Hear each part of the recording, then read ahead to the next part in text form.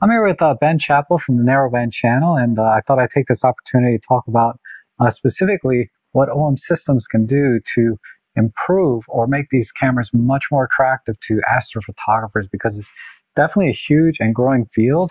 I don't think we're talking about anything too complicated for OM systems to be the camera brand to go to when it comes to astrophotography. The astrophotography segment, it's the only segment that's growing. You look at every other segment, whether it be portraiture, wedding photography, street photography, macro photography, all of those other segments are getting gobbled up by the cell phone.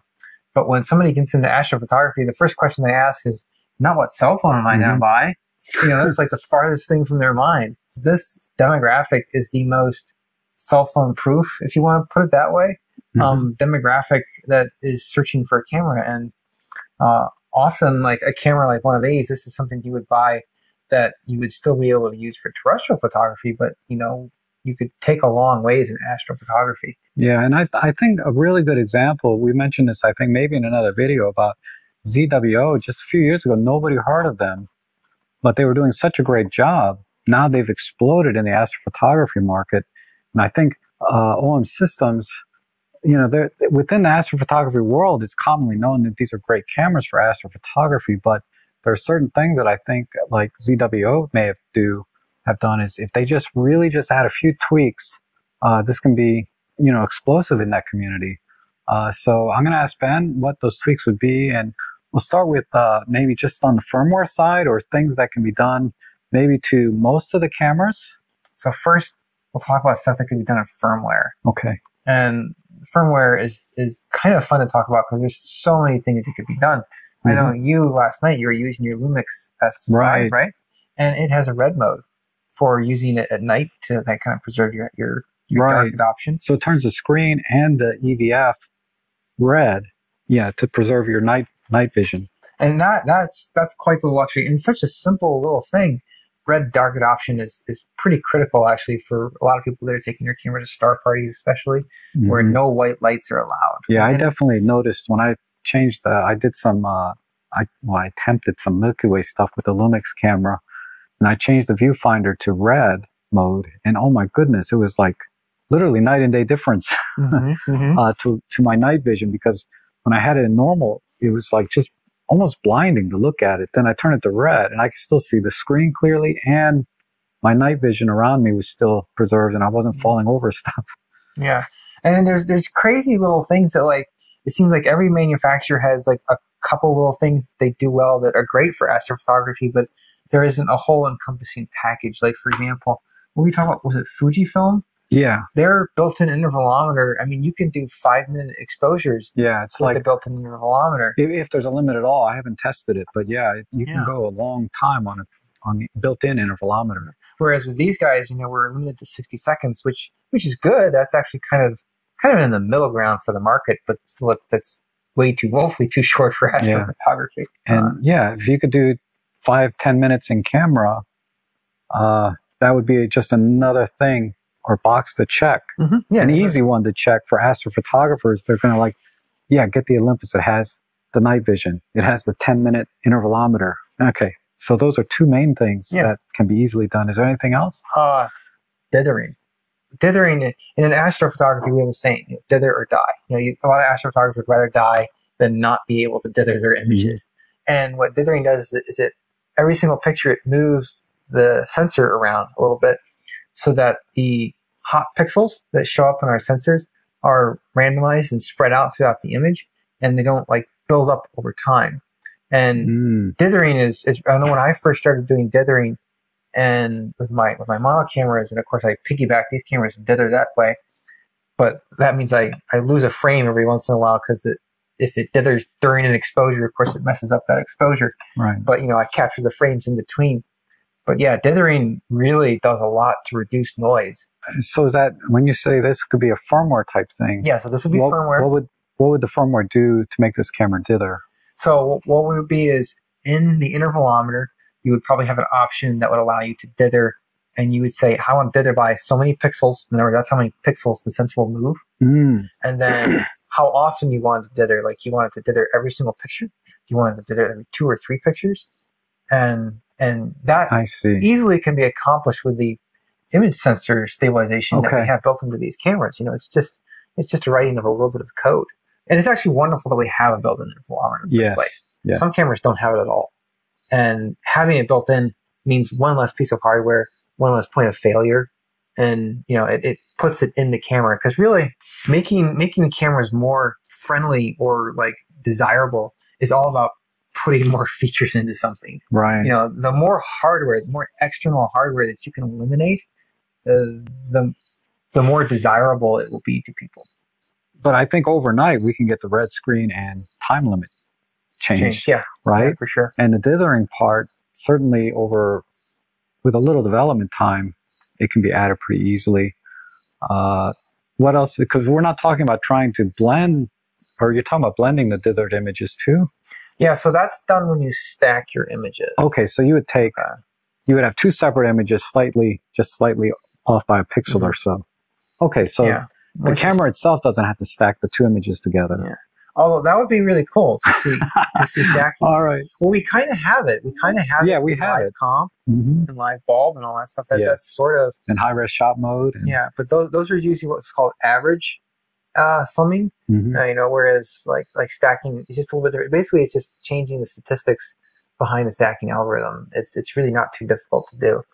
If you had all these things that we've just talked about, I mean, right there you would have a camera that basically you would go from start of your imaging session to a finished product that you could post to Instagram right away. Wow. And you could do it all within the camera.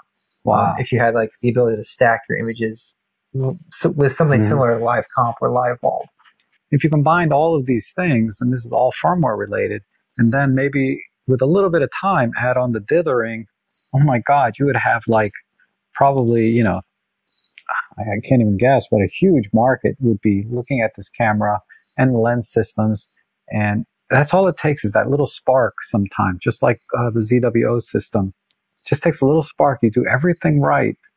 You can go really far. So are there any other firmware type things you think that would work?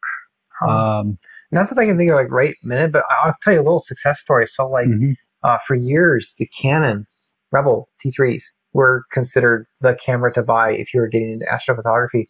And that one reason was because an open source project called EOS, Astro EOS, I think it is. It's basically just software that controls the camera for astrophotography. It worked with that particular camera. And so it made that camera incredibly popular. And it was also pretty easy to make it hydrogen alpha sensitive by removing the UV arc. We'll talk about that in a little bit. All right.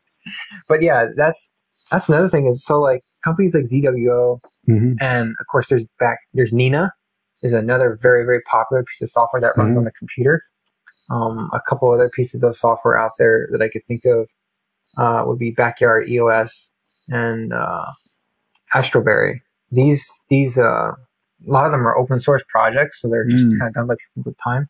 But if Olympus was to cooperate with them and offer them the SDK and the communication protocols with the cameras, these could be implemented into that kind of software, and then you would have plug and play solutions. Because a lot of times we like to control the cameras externally from like a computer that's in the house or something like that. And that's very, very popular in astrophotography is being able to control and bring all these different elements together through software. So let's talk about a little bit of hardware. Yeah. So let's say we get all of that. What else can we do? We have to go to hardware, right? Yes. So hardware changes. Every camera has a UV IR cut filter in them. And typically to balance it with what we see with our eyes in the daytime, they cut off the red, short. Now, in astrophotography, there's a section of red that's actually pretty deep into the red. It's called a hydrogen alpha band. And this is where you get people talking about modified cameras. And I know Canon and Nikon both have, in the past, they come out with specialized cameras that didn't have a UV IR cut filter on them. The A version or something. Yeah, usually they were the A version. Astro is what it usually stood for. And really, there's a much simpler solution to getting around it. Is you just make one UV IR cut filter that works for both daytime and astrophotography. And all you have to do is have a very small opening in UV IR cut filter right where that hydrogen band is in the spectrum, and that will give you a massive, massive boost of sensitivity. I mean, like a camera like this could easily beat something with a sensor much, much larger, just because it had like hydrogen alpha sensitivity. Interesting. So it's kind of like a notch filter in audio. You would have a notch filter for light. It would basically be just a new UV IR cut filter that would have, you know, your typical opening for all your typical broadband daylight type imaging, and then just have a small sliver there out in the deep red. Interesting. Like, I think this guy right here, like, it only detects about 33% of hydrogen alpha that hits it. So if you think about it, that's a 3x loss of light is reflected, and that is probably the biggest single thing that would get somebody to buy your camera over somebody else, is if it had an open gate for hydrogen alpha.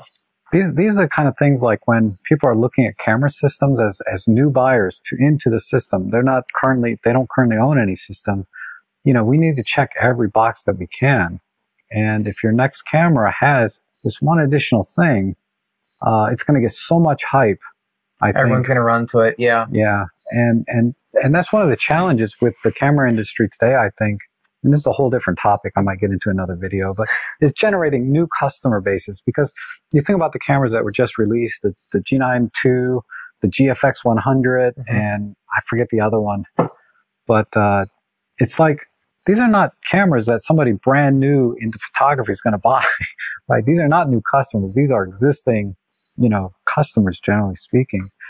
And so we need to be more creative. And I think astrophotography is probably the most untapped area of every camera manufacturer. Here's another thing is that the demographic, the people that are getting into astrophotography are younger people. When I went to NEFLES last year, which was it's a trade show basically dedicated to astronomy. First off, the majority of people that were there for astrophotography gear. Right.